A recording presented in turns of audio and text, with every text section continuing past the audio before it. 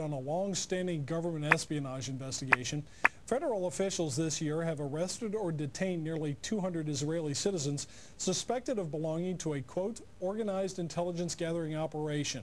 The Bush administration has deported most of those arrested after September 11th, although some are in custody under the new anti-terrorism law.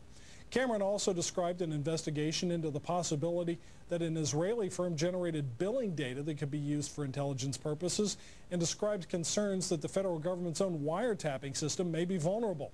Tonight, in part 4 of this series, we'll learn about the improbable roots of the probe, a drug case that went bad 4 years ago in L.A. Los Angeles, 1997. A major local, state, and federal drug investigation sours. The suspects? Israeli organized crime, with operations in New York, Miami, Las Vegas, Canada, Israel, and Egypt. The allegations?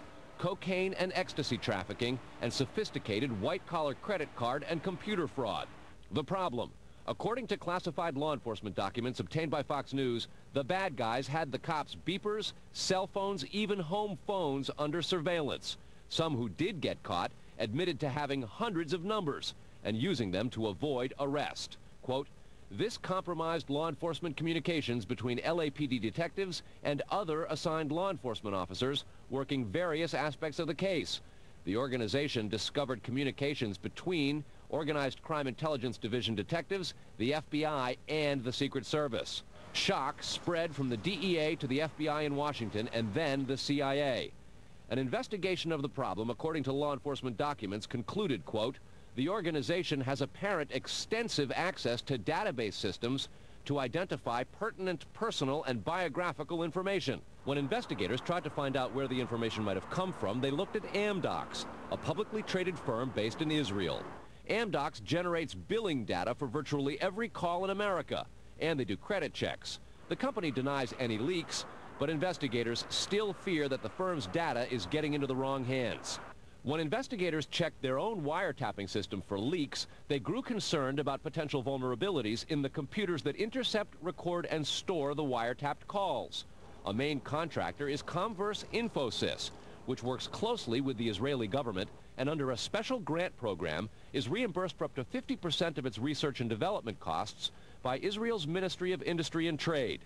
Asked this week about another sprawling investigation and the detention of 60 Israelis since September 11th, the Bush administration treated the questions like hot potatoes. I would just refer you to the Department of Justice with it. I'm not familiar with the report. I'm aware that some Israeli citizens have been detained. With respect to why they are being detained and the other aspects of your question, whether it's because they are in intelligence services or what they were doing, I will defer to the Department of Justice and the FBI to answer that.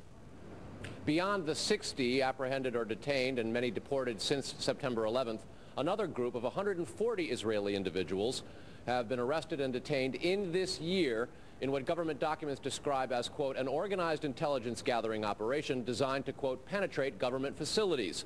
Most of those individuals said they had served in the Israeli military, which is compulsory there, but they also had, most of them, intelligence expertise and either worked for Amdocs or other companies in Israel that specialize in wiretapping. Earlier this week, the Israeli embassy here in Washington denied any spying against or in the United States. Tony? Carl, we've heard the comments from Ari Fleischer and Colin Powell. What are officials saying behind the scenes? Well, there's real pandemonium described at both the FBI, the DEA, and the INS. A lot of these problems have been well known to some investigators, many of whom have contributed to the reporting on this story. And what they say is happening is supervisors and management are now going back and collecting much of the information because there's tremendous pressure from top levels of all of those agencies to find out exactly what's going on.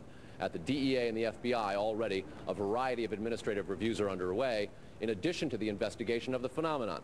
They want to find out how it is that all this has come out, as well as be very careful because of the explosive nature and very political ramifications of the story itself. Tony?